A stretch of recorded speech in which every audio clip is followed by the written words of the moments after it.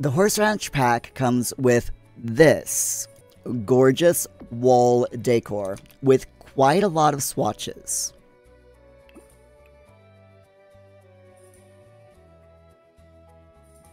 It's perfect for a headboard. To create this build hack, start by placing 2 single beds of the same swatch, either with a short headboard or without any headboards at all. I'm going to use the Cormac Pine single bed from the horse pack. You notice in the game, if you just place a bed, it doesn't quite sit flush up against the wall. So you can press Shift F5 for a more precise border tile placement in order to get them right up close together and inside the wall. And it should look like this when you're done. Then simply place the wall decor behind the 2 beds. You might need to hold the Alt key to move the beds closer to each other or to get the headboard just perfect. There you have it, a geometric headboard. Now, there is another build hack that I'd like to show you. What's better than just a bed? More pillows. And you can find them with this wooden bench from Salvadora, the rustic Salvadoran bench. It's like a bed pillow hybrid, best of both worlds. So to create this build hack, do the same technique as before by scooching 2 single beds with the same swatch together. Then place this wooden bench up against the bed's side rail. Now, if you want to make a combo version of the geometric headboard and the extra pillows, you can do so. You just have to scooch it in just a little bit.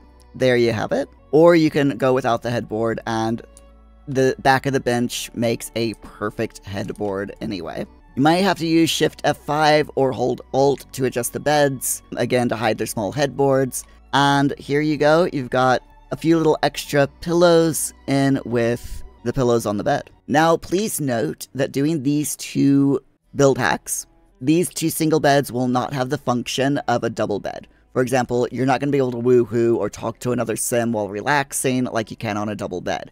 However, both beds will still be functional. I'll show you this now. And see here, sim can relax on the bed or even sleep on the bed. In the Horse Ranch pack, we got these wooden shutters. Now, these new wooden shutters are seriously awesome. They're literally everything that a Sims builder could dream of. It's got a beautiful style. There's over 15 different swatches, and it's fantastic. It looks good with windows, and wonderful object. The developers meant for this to be used on the outside of your build, along with windows, but we're going to use them on the inside. So to create this wooden bedpost build hack, what you want to do is take the wooden shutters from Horse Ranch pack, take the left shutters, 2 of them, put them on the left side of the bed, and take 2 of the right wooden shutters and put them on the right side of the bed. Use quarter tile placement or alt placement to scooch them just so that they're nice and even across the headboard, and there you have it. Now, in order for these things to work, you have to remember that beds are weird in The Sims. As long as you don't put anything in the middle of the bed will work. So this next hack will show this.